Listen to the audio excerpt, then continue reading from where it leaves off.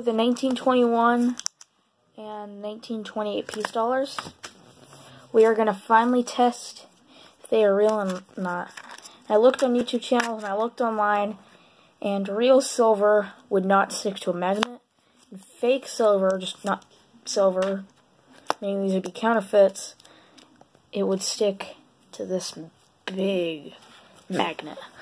This is a train rail magnet.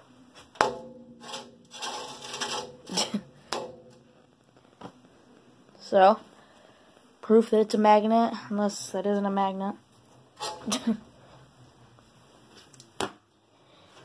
Okay. First off, I'm going to show you an example of real silver. Okay, guys. Here are a few mercury dimes. These are 90% silver. And this is how I prove they're real. Just falls right off. Has no care in the world.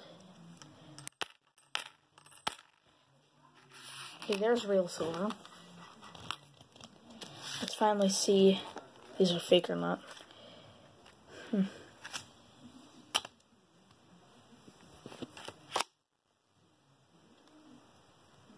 Fake. Maybe this 1921 piece. Real. Also fake.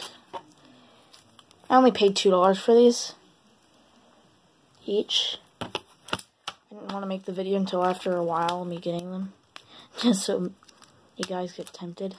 But yeah, these are fake. This is real silver. Real silver. Fake silver. Okay, guys. See you later, and